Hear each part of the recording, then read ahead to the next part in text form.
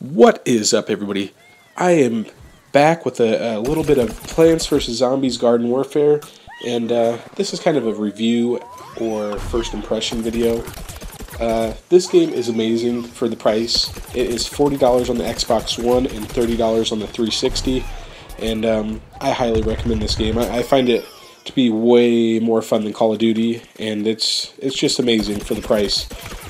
So anyways, let's talk about this. Oh, sorry if I sound sick. I am getting over a cold, and I also got food poisoning this weekend. Sorry, Jesus, I can't talk.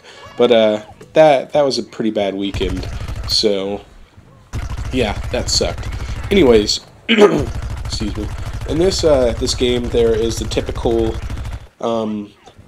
like the tower defense type Plants vs. Zombies, and then there are a few multiplayer games. But before I talk about those, one of the main parts of this game is the sticker packs, which are like card packs in like FIFA or something.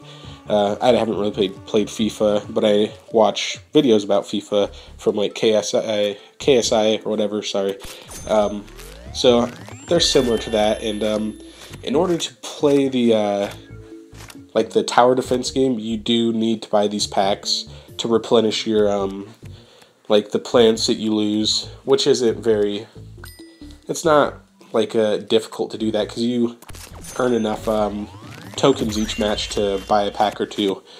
But also in these packs you can unlock new characters, or like I guess it'd be new skins in these. I don't know if it'd be a skin or a character, because it's like they have like the pea shooter, and then I unlocked Agent P or something, I don't know what it is, and I think his gun's a little faster compared to the normal pea shooter, so I don't know if these are just skins or these it's a skin with an upgrade. So yeah, I don't know about that, but you get those, and it gives you a little bit more incentive to play the game, to unlock more skins and just have more fun with the game.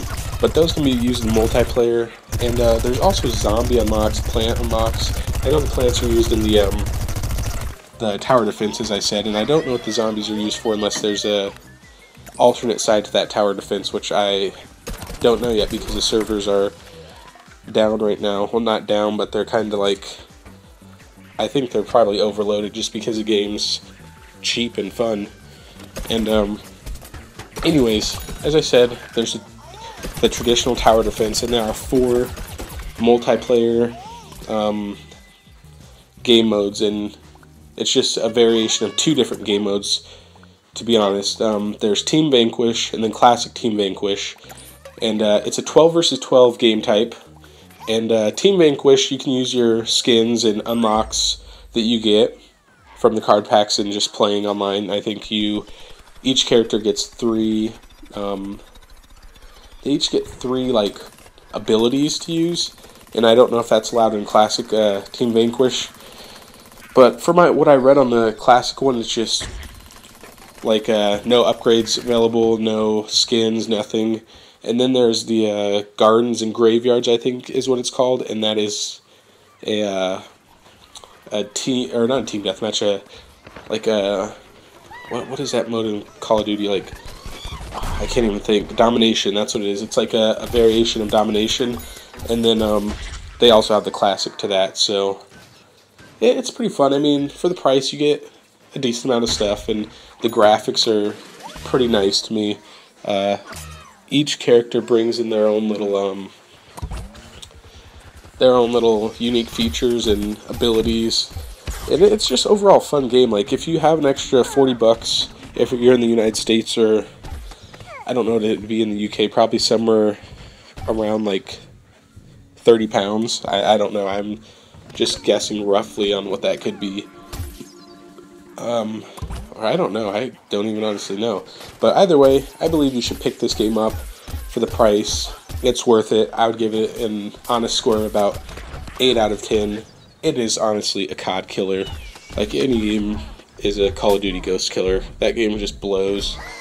And sorry if I sound like I'm, like, I don't know, I'm just walking around recording this on my iPhone. So yeah, if I sound weird, I'm sorry.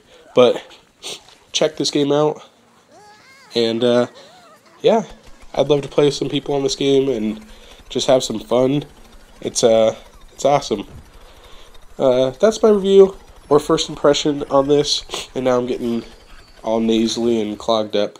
But that's my thoughts and impressions on this game, and these are my feelings toward the game. I'm not saying that's how everybody's going to feel about it, but that's how I feel about it. So, have a nice day, everybody. Goodbye.